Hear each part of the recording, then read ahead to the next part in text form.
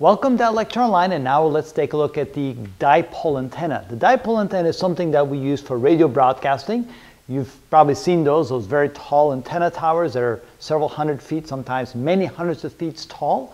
And the reason why they need to be that tall is because the length of that antenna must be somehow a fraction of the wavelength. A perfect relationship is that the length of the antenna is about half the wavelength of the radio broadcast that you're trying to broadcast. So let's take an AM radio station. Let's say that we look at 640 AM. The frequency, therefore, is 640,000 hertz. That's the frequency of the radio broadcast in AM. That's amplitude modulation frequency. And the speed of light, of course, is frequency times wavelength. So therefore, the wavelength of this is the speed of light divided by the frequency, which in this case would be 468.75 meters, or over 1,500 feet. Now, luckily, the length of that tower doesn't need to be equal to the wavelength. It's good enough to be equal to half the wavelength. It would be better the whole wavelength, but that would be a very big tower. Half the wavelength works just fine. We'll still get plenty of gain that way. And so if you're going to do that, that means that the length must be half a wavelength. Half a wavelength would be 234 meters, or 769 feet. So that's a pretty tall tower necessary to broadcast this particular frequency for that particular radio station. Another way of looking at it would be to say that if the frequency is 640 kilohertz, that means that the period for one particular wave is this much in seconds, 1.56 times 10 to the minus 6 seconds. The distance traveled by the wave for 1/4 of the wave would be 1/4 the period times c. That ends up being 117.2 meters. And the length divided by 2, half the length, would be equal to the distance that the wave travels in 1/4 of a period. Again, half the length would be 117 meters, which is half this distance right here. Half of this would be 117 meters, which means that half the length of the pole needs to be 117 meters. The reason for that is because at the same time that we send a positive charge in this direction, so that the top side of the tower ends up being positively charged, and then the bottom half of the tower ends up being negatively charged. So we set a potential difference across the antenna. We send positive charge in one direction, negative charge in the other direction. Of course, that's not really the way it works. If we send negative charges this way, then this becomes positively charged because of lack of negative charges.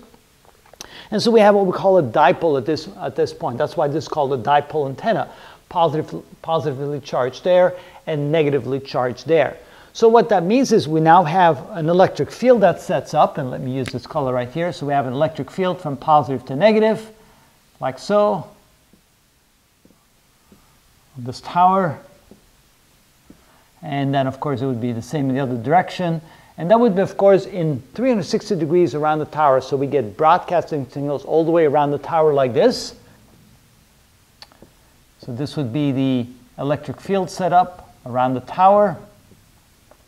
And of course, then the electronics of the antenna would then turn the field upside down. So that would be negative charge on top, positive charge, which means that the electric field would constantly flip back and forth, flip back and forth. And of course, that would emanate at the speed of light, which would then result in an electromagnetic wave that, of course, looks like this as it leaves the television, or in this case, the radio station. So the wave would then emanate out at the speed of light by simply flipping the polarity of your dipole antenna, and electromagnetic radiation is sent out in all directions space at the speed of light.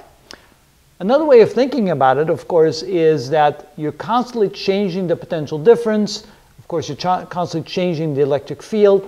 And when you do that, you change the electric flux. And because of that, you will also have a magnetic field that will exist around the dipole antenna like this, in a circle around the antenna. And we'll get into more details of that later. But at least here you can see by constantly flipping over the polarity of the electric field, you'll get an oscillating signal that then goes outward. The amount of energy then goes outward depends upon the amount of energy required to send charges up and down this antenna. The faster, or the greater the potential difference, the greater the voltage, the stronger the electric field strength, and therefore the more energy that gets sent out. So radio signals that you want to go farther out in space, you want a stronger signal, so you send up a stronger potential difference. A stronger potential difference means a stronger electric field. Strong electric field oscillations means a stronger signal being sent out. So that's how we generate electromagnetic radiation using dipole antennas. It's simply flipping the polarity around on the antenna, positive, negative, like this. that causes the electric field to switch around, and therefore we call that electric field disturbance going then out in the form of electromagnetic radiation. Kind of interesting the way that works, and that's how all radio broadcasting works, is basically on this particular principle, and that's how we do that.